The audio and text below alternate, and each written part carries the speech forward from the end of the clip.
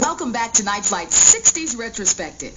1967 marked the summer of love in San Francisco and the peak of psychedelic excitement.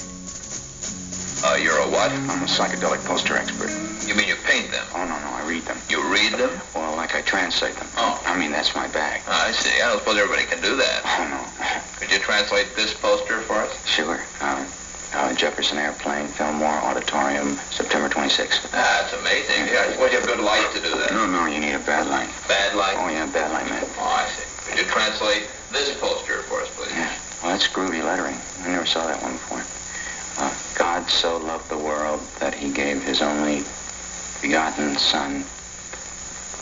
It's heavy. I mean, it's very profound. Like the guy who said that, about loving the world and all. I mean, he knows where it's at. Would you believe that the man who said that said it nearly 2,000 years ago? Wow. He was really ahead of his time.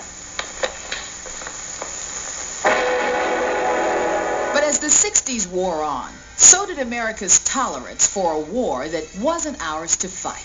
U.S. Marines dig in at Tonkin near the demilitarized zone during a pause in the almost constant pounding by North Vietnam artillery and mortar fire. The small outpost has witnessed some of the heaviest, most concentrated fighting of the war.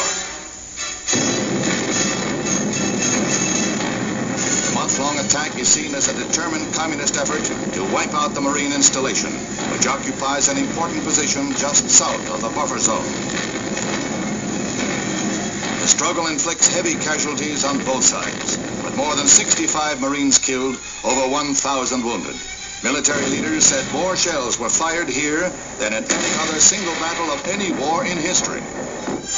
Thousands of demonstrators opposed to the Vietnam War assembled in the nation's capital for a mass protest.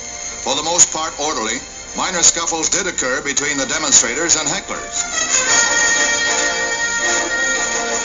A 3-hour parade takes the demonstrators across the Potomac on their way to the Pentagon.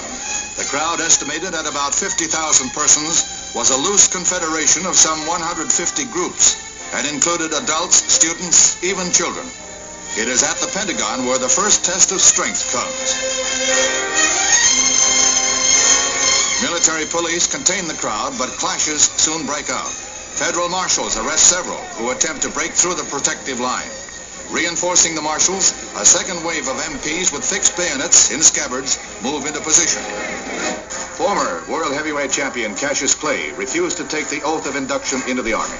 The black Muslim fighter, who's also known as Muhammad Ali, was immediately stripped of his title by the World Boxing Association.